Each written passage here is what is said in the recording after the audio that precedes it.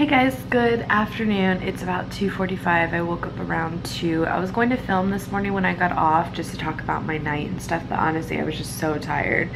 I just didn't even have the energy to do it. My night was okay. It was a little hectic at first because we have a lot of new staff where we work and at the hospital that I work at, and because we have a lot of new staff on night shift especially, a lot of times I go in and I have the most seniority. And if we don't have a charge nurse, usually the charge nurse is the one who has the most seniority. So I had been looking at the schedule yesterday and I told Andres, I was like, I bet you anything I'm gonna go in and they're gonna tell me, Melissa, guess what? You're gonna be in charge tonight, and I will die.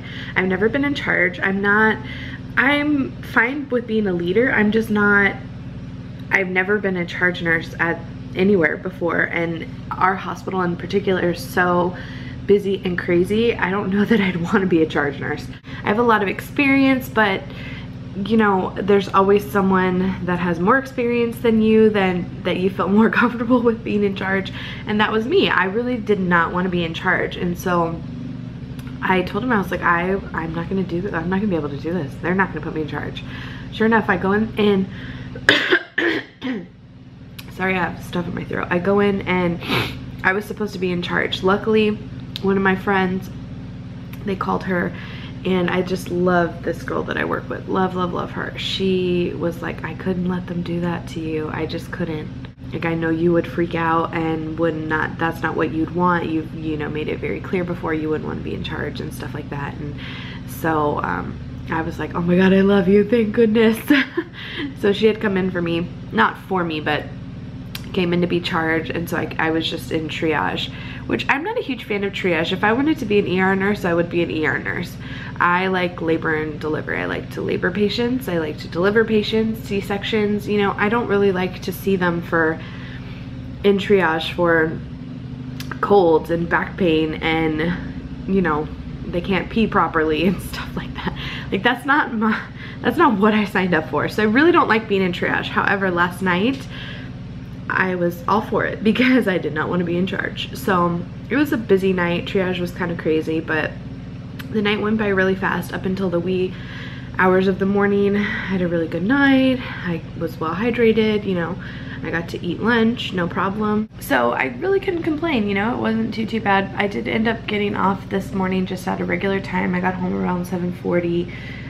Got home and the girls had just woken up. So I talked with them for a minute, talked with them the rest, and then I was out by like 8. Woke up around 11, had to go to the bathroom, pregnant girl problems, and then went back to sleep and woke up again around 2.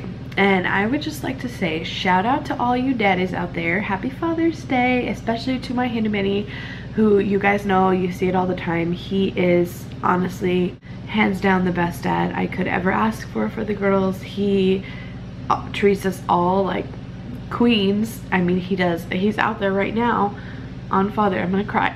Like, I don't give him enough credit. I don't. He is the best man ever. Like, not just on Father's Day, but every day. He worries about us 24/7.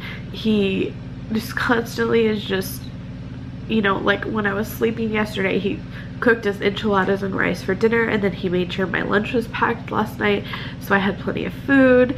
He filled in my water, you know, just like little things like that. Like, he worries about us so much, and now he's outside power spraying the deck and stuff so that we can enjoy it for summer, trying to get all the bugs and whatnot off of it. And you know, he spent his Father's Day, like, the girls are at my mom's house so that I could sleep, because when they're here, I've told you guys, it's really hard for me to sleep because I want to be out playing with them and they want to be inside playing with me. So it's really difficult when they're here, but when I work weekends, I just make it work. Well, he took them to my mom's house so that they could actually play and have fun.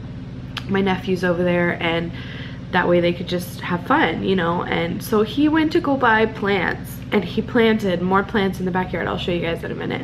And he's been trying to fix up the backyard and, you know, make it look beautiful for us. And he's such an amazing person.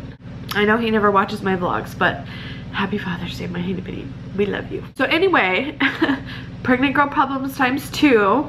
Freaking cry over everything. Movies, people, conversation. So I think, I don't know if we're gonna go to dinner. I really wish I didn't have to sleep today so we could have had like a barbecue or something here. We really need to go grocery shopping, and I would love to go grocery shopping without the girls, but I miss them. I want to go get them now, so we may just have to take them. I don't know how that's gonna go though. We'll have to see. Because there's an answer here before. It's fine. So the rest got some of these plume bangos to plant up front, and the other flowers, that one bloomed, but the rest of them are pretty lackluster. So spicy. I'll color a crocodile. Like, not liking. Likely. Likely. Oh yeah. Not likely. Not likely. I bless you. If I cuddle a gorilla, I would and up a wall. What's this one, Mommy? I can't see it. Spell it. It's W-O-U-L-D. I mean, Wood. D, yes. Wood. I would end up much thinner. Down and up and down. See, thinner. Thinner. If I... So the girls are having some pasta and broccoli for dinner, and we're gonna cut some apples with one of these nifty apple cutters.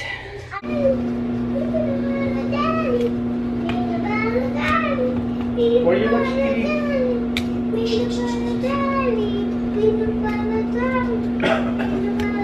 Remember that you eat your... I think we need a new one of these. Mommy! Mommy did it. You cut that? You want green apple, right? Green apple. Okay, wait. Please get that on me. Yeah. What did I say? You're welcome.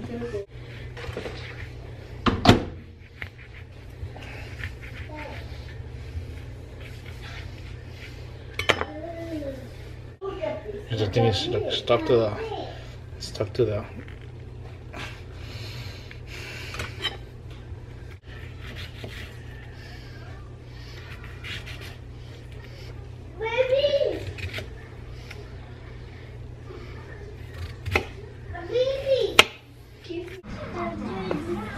So Daddy's outside doing something else with the lawn. I don't even know. Girls are coloring. And I am about to edit the vlog for tonight so that my handyman and I can spend a little time together when they go to bed. It is almost 7 o'clock. They'll probably be in bed within the hour. And that way him and I can... We didn't eat dinner with them. They had a little bit of pasta with broccoli. It was like mostly broccoli. I'm surprised both of them ate it. And then I cut up that fruit for them. They had that with some milk. And they took baths. They're all clean in new jammies. And Maddie has school tomorrow. So we are going to be calling it an early night. And my handyman and I are probably going to try and watch a movie as long as I can last, because I'm already feeling like I could fall asleep. So we'll see how it goes. In case anyone was ever curious about the sturdiness of these chairs from IKEA, this is just a silhouette cutout of Elsa. And hey, excuse me. Oh, and Anna's on the back. But this thing holds me. Now that I can't really get up and down off the floor, this holds me. This is Frozen? Yeah, that's Frozen. Okay, back up. Mommy's talking about it. Back up. This holds me. I can physically sit in it and be perfectly fine, and I don't feel like it's going to break or anything. So, in case you're wondering for your bigger kids, it's fine for me. Y'all gonna say goodnight? Good night. See you tomorrow. Good night. See you tomorrow.